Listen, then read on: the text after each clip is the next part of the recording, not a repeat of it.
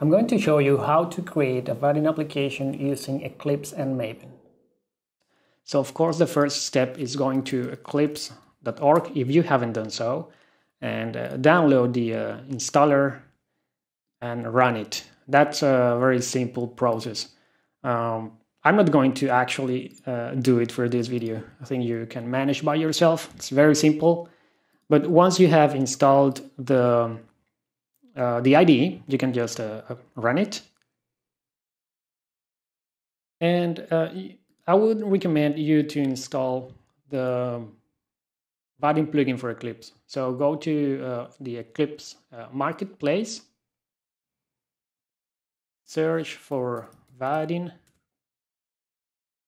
and you should get this result here, which is the Vaadin plugin for Eclipse.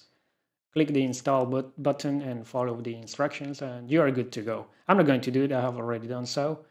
Let's continue. All right, so once you have restarted the Eclipse, that you will have to do that after installing the plugin.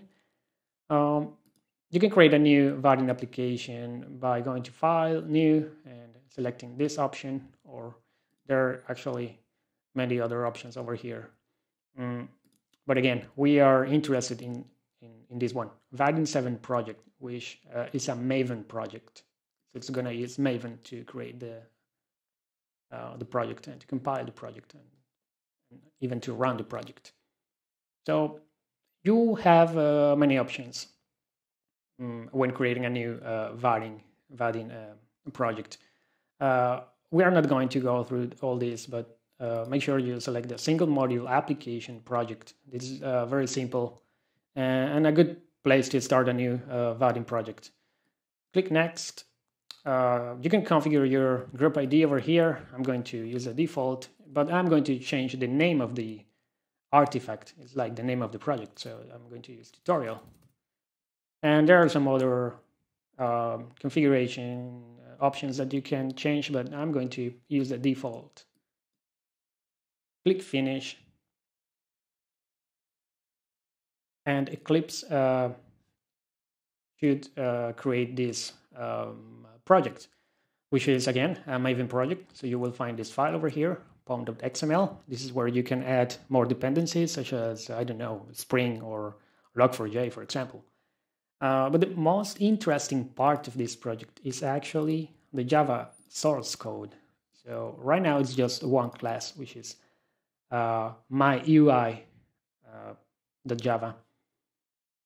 And as you can see, it's just plain Java, and you generate the UI using Java.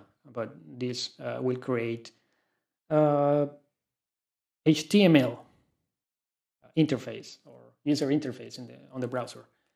So let's see how we can run this application. This is like an example application that the architect created. So we need to run this. This is a web application, right? So we need a web server. You can go ahead and create a web server. There's an option somewhere to create a web server, and you can then deploy the application and start the server. But because we created the application using this Maven archetype, there is a Yeti plugin already configured inside this file. So we can create a debug configuration. You can do it either by clicking this option over here, or go to Run, and then debug configurations. And over here, you should see this one, Maven build. So just click this button to create a new launch configuration, or right click and new. Give it a name. So I'm going to use run on Yeti. That's the server we are going to use. And over here, goals, you need to specify the Maven goal, which is Yeti run. And there's one last thing you need to do in order to debug, to use, for example, a breakpoint in Eclipse, which is adding a source lookup path, or an option to this path. So go ahead and add the Java project. Make sure you select this one here, Java project, and not only project, right? So Java project, and select the tutorial.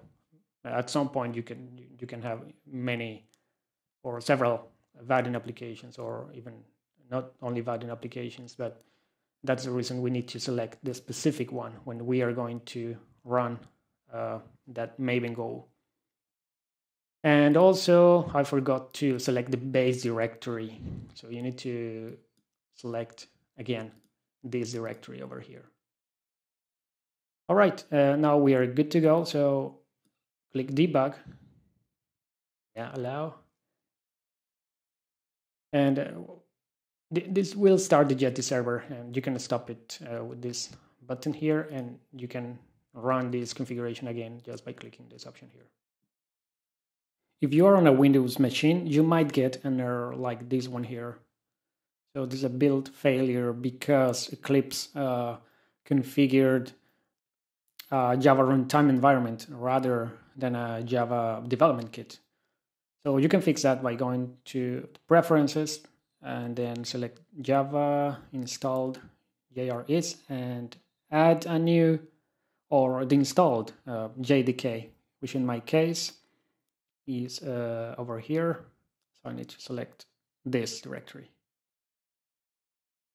Click OK, finish, and we can also remove the previous one.